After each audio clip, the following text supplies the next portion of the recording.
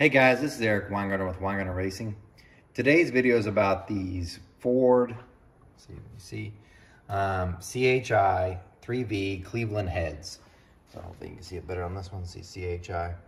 I want to start off by saying I'm not as well versed on the Ford stuff as I am the Chevy.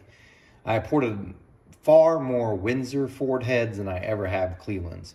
Matters of fact, before I started this video, I was thinking, had I ever ported a Cleveland head? And the answer is yes, only once. And it was, you have to go back in time, but this would be 2012, the Engine Masters.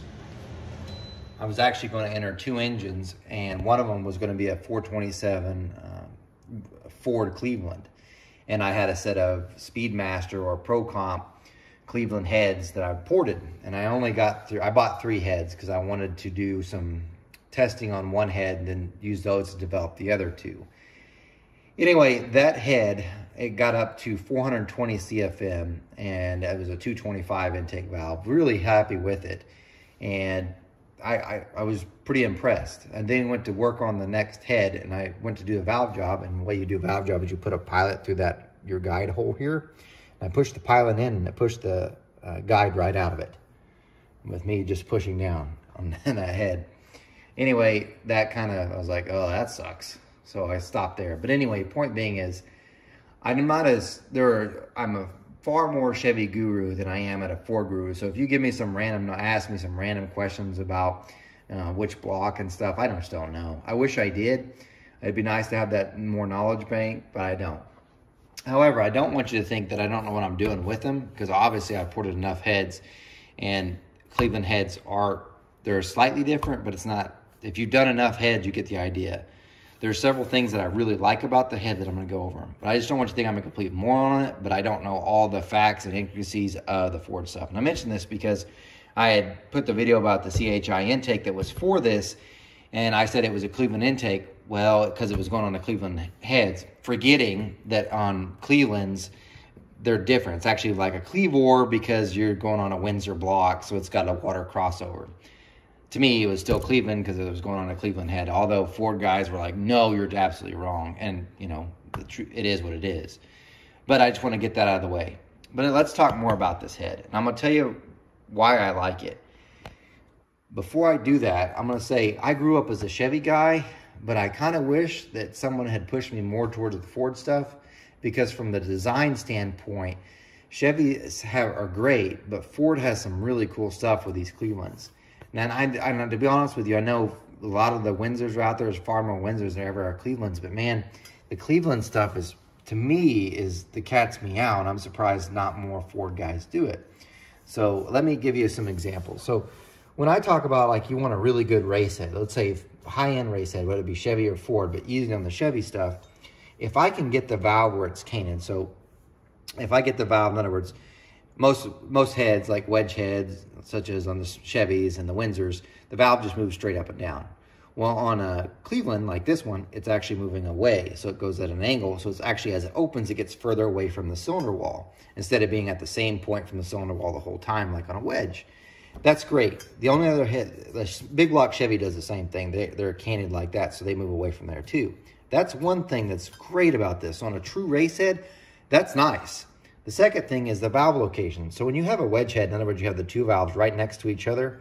I've talked about crossflow before.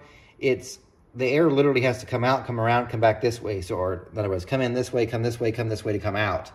On like this head, because of the valve rotation, the air literally comes in this way and around. It's like an S-bend as opposed to gigantic right angles.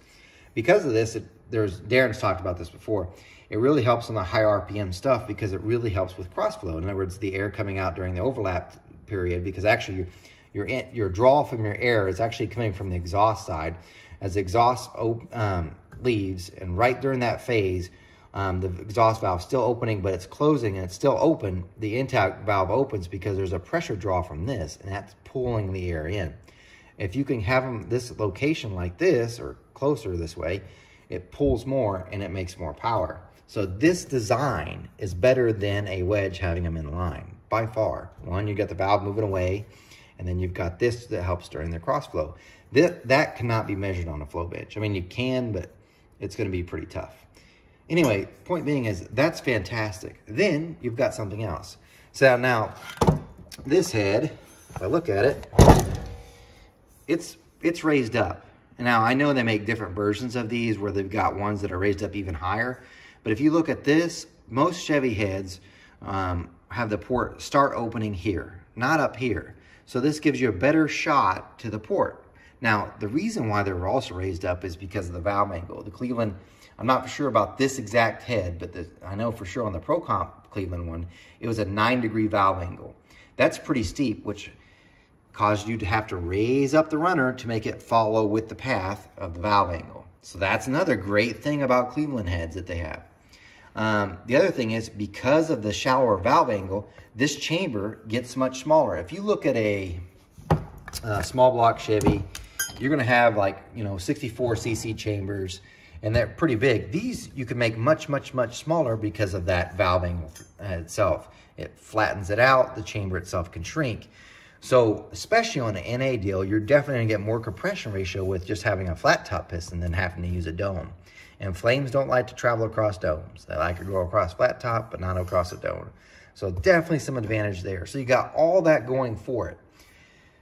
Really great thing. So it makes for an amazing head. And I don't think several Chevy, when I was younger, because I was young and stupid, I thought all Fords suck because they kept getting beat. What I didn't understand at the time was, one, the Fords that were probably getting beat that I saw were the 302 base versus the 350 Chevy, and then, quite honestly, the Windsor head stock were horrible compared to the Chevrolet's heads that were stock. So, I mean, both sucked, but definitely you poor guys with the Windsors.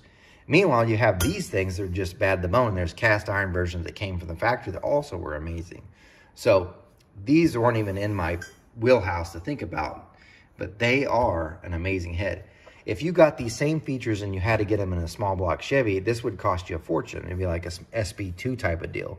So it's a dramatic difference. It's not that they don't have designs like this for other engine makes. They're just far more expensive. Not that these are cheap.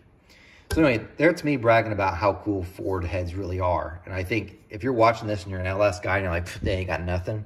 LSs, you're in the same situation. This head has so much more advantage than you. Also, I didn't mention this either. Chevys, small block Chevys usually have the two ports right next to each other, so like mirrors, so you can flip them over. Fords, they're individual, which is great, especially for intake runner designs, as far as like, I should say intake runner designs if you have a tunnel ram, because it's really straight and it's nice. It sucks on a single plane because these ones are usually shorter and these ones are longer on the outside, but this is better. Especially for tunnel ram. And if you LS guys are like, so LS got you beat everything, LS is better. They have this, great. That's cool. They have this layout and design. You're not moving the valve away from the chamber like they are, or away from the cylinder wall, and you don't have the rotation like this. They have an aftermarket LS head that does this, but not from the factory. So I know LS heads are amazing, but these deals to me are top notch. So on a small block side, don't care, Chrysler, whatever else. To me, the Cleveland is the ticket. Now, the rest of the engine, that could be a long, long debate about which one's better versus, small block Chevy, LS, Cleveland, Windsor on the short block side, but I'm not getting into that. Point being, I love these heads. Now, let me get to some specifics about it. So anyway, this is the smaller version. I shouldn't say smaller because they have a smaller one than this. This is 225 cc's intake runner. So it's relatively small because you got to remember also that because it's raised up, the runner itself is a little longer. They have a 219 intake valve, which is a pretty big intake valve, and a 1.650 exhaust valve. I don't really ever run exhaust valves that big on a small block Chevy side or small block anything side.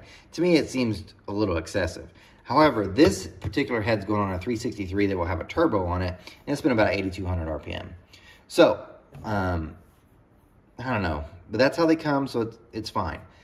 Going by it strictly by its craftsmanship, it looks fantastic. And these are made in Australia, so I love my Aussies. But if you look at my CNC work, it's nice. So you have the top cut, comes right into the chamber, and it looks beautiful. That looks like a really good job there. They programmed right.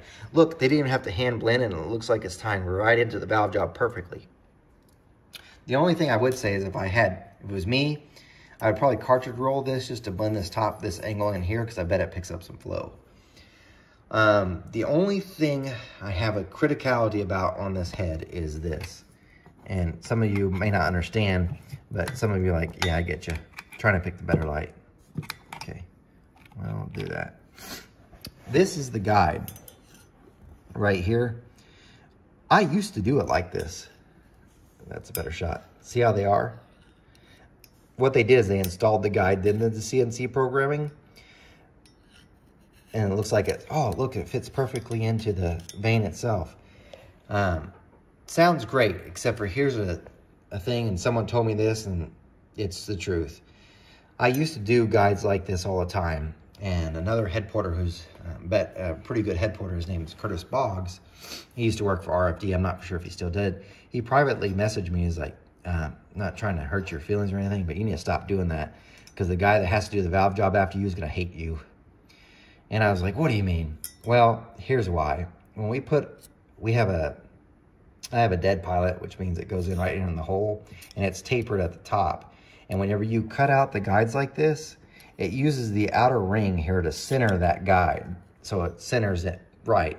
When it's like this, if you put it in, sometimes it tries to move this way or this way. In other words, it's not actually perfectly centered. So it causes when you go to cut, and why is that important? Because that pilot centers everything from. So when you cut the valve job, if this pilot's off this way, your valve job's gonna cut off that way, and then it's not perfectly round. So it ends up being a real pain to get the valve job to come in perfectly round when the pilot can't center right because parts are gone. Now some of you are like, well, AFR does that. No, theirs are flat across the top so that the pilot sits perfectly in there. That's my only criticality about this whole thing is the next guy that has to do this valve job, if he's using dead pilots, good luck, buddy. Sometimes they're easier than others, but it just takes one just to be moved over just a fraction, and you're gonna fight that valve job. So that's my only criticality, and they did it on the exhaust too. Let me show you the exhaust. So there, same thing happened there. Not quite as bad, but definitely there. Now, the exhaust port itself, it looks like it's in standard exhaust port height, so this isn't raised up. Still a little bit higher than what you would picture. Now, I did some measurements on the head, so I'm gonna share those with you. This is what I found when I measured. Your throat's actually 89.6, so about 90%, great. Bowl, 99.5%, great. Bowl, by the way, would be, if I take the pilot or the guide and go straight across, that's the bowl, perfect. Look how beautiful that looks, amazing. Look at the short side too, great shape there. We then have the short side, that's SS 3.51. Usually if you can multiply this by, if you had to take care of the decimals, usually that's what's gonna flow, like 351. We're gonna find out in a second because I'm gonna flow it. And the push rod pinch measures 2.96, which is actually a little larger than what I thought. Anyway, there you go. I'm gonna go ahead and flow it. Now here's the valves I'm using. This is just a Freya. This is a nail head exhaust, so I don't have a tulip one that would help out exhaust flow. This one is just an SI. This is actually a big block valve, but I had it cut down, a big block Chevy valve. I had it cut down to 219. I put a 45-degree seat on it, and then I put a 33-degree back cut. It should work fine. I'm gonna flow it on a 4155 bore because I think his 363 is a large bore version with a shorter stroke. So I'm gonna flow it that way just to see what it does, and then you get to see the results as soon as I get done doing it right now.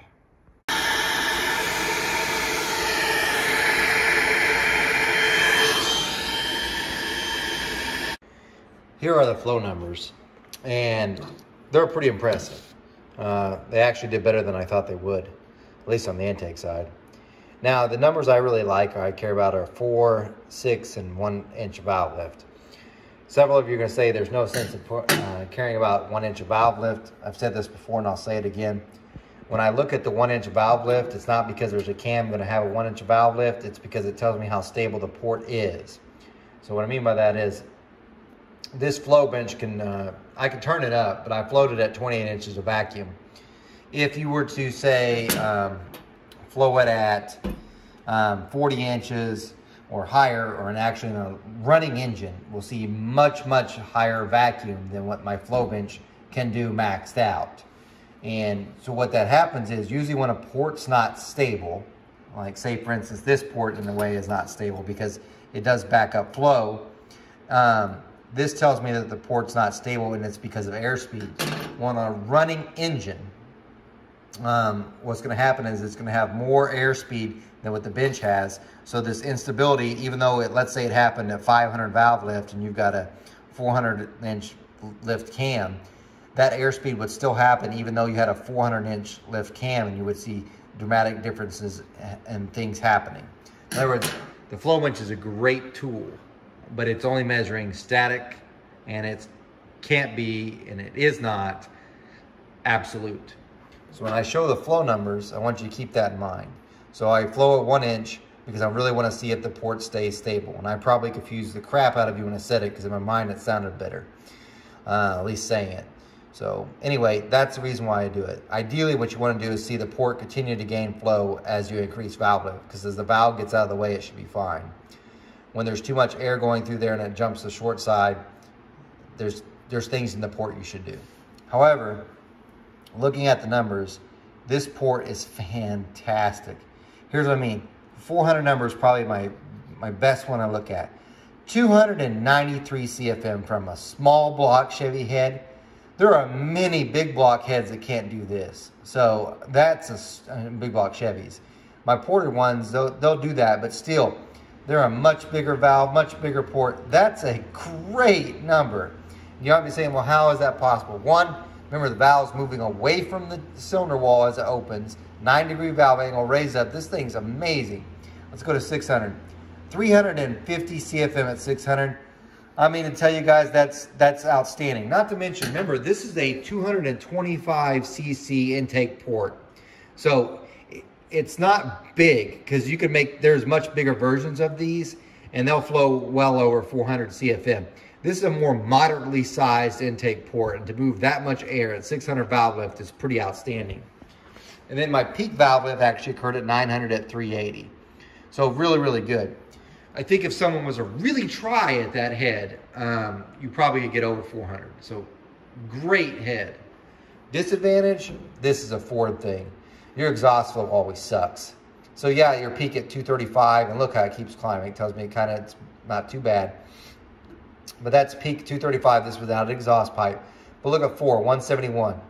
That's not horrible, but it's not great. And you might be saying, well, did they do something wrong? No, it's more of the design. When you look at a Ford's exhaust port here, now this is the stock exhaust port height, that 9-degree valve angle, it flattens out this. So in order for this exhaust port to work, you really should have raised up the exhaust port. And they're just not, because I'm sure when Ford initially designed this, there were headers in mind. So if you raise it up this way, you got strut towers and stuff with the Mustangs and a whole bunch of other stuff that was in the way. So this was kind of like, got to make it work with the car. In an ideal world, you'd have the raised up exhaust ports. And CHI does offer a version like that. It's just not this one. So that's the disadvantage. It's not that someone messed up on the port job. It's that the design would not allow it to do better. So keep that in mind. Still, not bad at all. So overall, if you're asking me about this head, you're like, should I purchase it? Yeah. I bet you this would be tearing up the streets in most things. So especially if you got a 408, and you're building a Cleavor, man, you're going to have some fun. This is a great thing. So do I recommend the head? I don't have a clue how much this thing costs. I don't think they're cheap because they're definitely from Australia. But I'm super tickled with the head. Are there other heads that flow more air? Absolutely. Are there other heads that make more power? Absolutely. Is this a good head? Absolutely. Anyway, hope you enjoyed the video. Remember, I'm no Superman and I do make mistakes. You guys take care.